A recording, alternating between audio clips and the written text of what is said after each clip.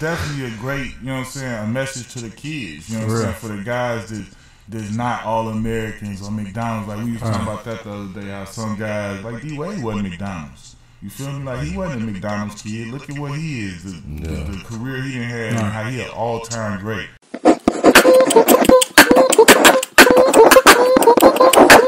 Hoop loud. Yes, indeed, Big Brother Bear here to give you all that you want and what you need. And today's Teach Me series comes from no one other than Quentin Richardson. If you're not familiar with my Teach Me series, it's a series where I highlight individuals, whether it be celebrities, entertainers, actors, basketball players, whomever, that say something that I feel like will be impactful to you and your student-athlete experience.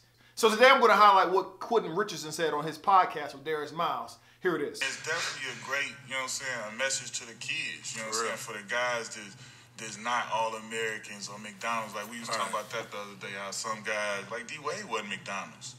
You feel me? Like he wasn't a McDonald's kid. Look at what he is, the career he done had, and how he an all-time great. And y'all examples too, that you don't have to be, like you ain't got to be a McDonald's All-American. You ain't got to be a college All-American. You ain't got to be a top pick. You ain't even got to be drafted sometimes. You just got to get in and keep working and find your way. That's right. You know what I'm saying? Just keep working. Like, that's the main thing that you said, that no matter what it is, whether it's basketball or life, just keep working. You know what I'm saying? And we do it for, you know what I'm saying, the kids that ain't the tallest, that ain't got the best jump shots, like the ones that got to grind too, to show you that, man, you don't need all that to be successful. Work hard, you know, stay true to yourself, like the cream always ride to the top, like put that work in, and like everything will be laid out for you. You don't have to have the accolades to get where you want to go. You don't have to have the accolades. Everybody can't be McDonald's All-American. Everybody can't be newcomer of the year. Everybody can't be all-state. Everybody can't be ranked number 1 in the country or ranked number 2 in the state. Everybody can't have that. And the majority of people won't. I grabbed this clip because it's just a reminder that you shouldn't let that weigh you down. You shouldn't feel like you don't belong because you don't have those accolades. And you know about this channel, I'm not just talking about athletics. Let me bring this thing to academics as well. Some of you don't have the accolades to go to whatever college you want to be a part of. Some of you don't have the accolades to major in that major, right? You want to be a doctor or whatnot, and your high school did a piss poor job as far as equipping you with science classes that you would need to use in college. You don't have that title. That's fine. That's fine, because it does not matter. He goes on to say, all you got to do is find your niche and that thing that you want to do and keep working. You have to prepare yourself. You have to apply yourself.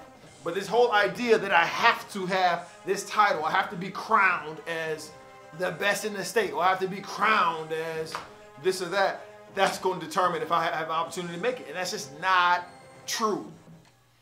But if you think it's true, you will counsel yourself out on many things that is coming ahead, right? The game is majority mental anyway. And you cancel out your mental by thinking that you don't belong just because you don't come from what others, just because you weren't crowned a certain title, just because someone didn't give you a certain accolade, right? Accolades and titles are man given. They're man-made, man-given. But one thing is not, and that's impact, right? Your impact is determined upon you. What impact do you have? Are you making an impact on this team, and how are you doing so? Are you continuing to work hard, and how are you doing so? No one can alter that piece. That only comes from you, right? And the same thing would be said as far as the classroom. Like I said again, that impact that you actually display, that's going to be on you. That's not going to be on anybody else but you. So don't get down on yourself about, you don't have the accolades. Many of us didn't, but we can still carve our own way and be as impactful as we can by continuing to work hard, but continue to listen to sound and wise counsel, like subscribing to this YouTube channel, and surrounding ourselves with positive people. And you'll do fine. You'll do more. You'll do better than what you ever thought was even possible. And you'll surprise yourself.